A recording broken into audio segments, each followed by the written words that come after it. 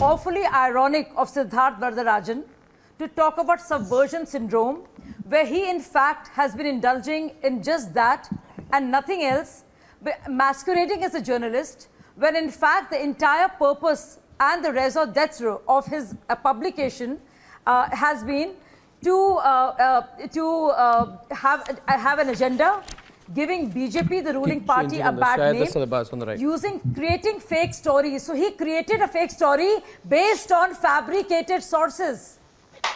And not just that, Devesh and Ayushman are the two persons who were behind the story. Arnab, can we talk about Mr. Amit Malviya? But there were interviews done with them on Reddit and YouTube.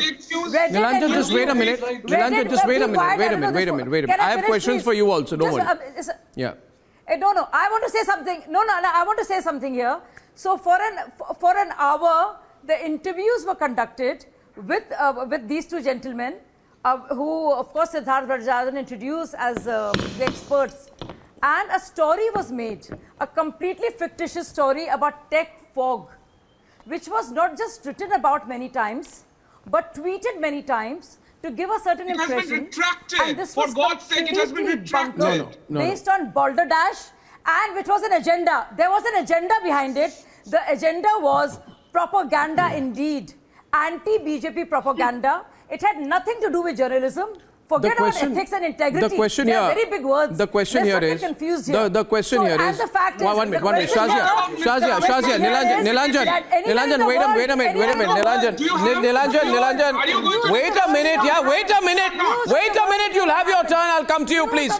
Give me a moment, don't get excited, don't get excited tonight.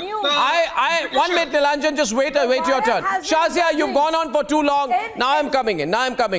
Viewers, I need to play one more clip of the individual who now says, I have nothing to do with this. I don't know anything about this. There's someone else who did this. This is not my story. How convenient. I want to play a clip just so that that clip will replace me on the screen. I want to see the reactions of all my guests as I play the clip. Here's the clip, ladies and gentlemen. Here's the clip. It's not a fabrication by me.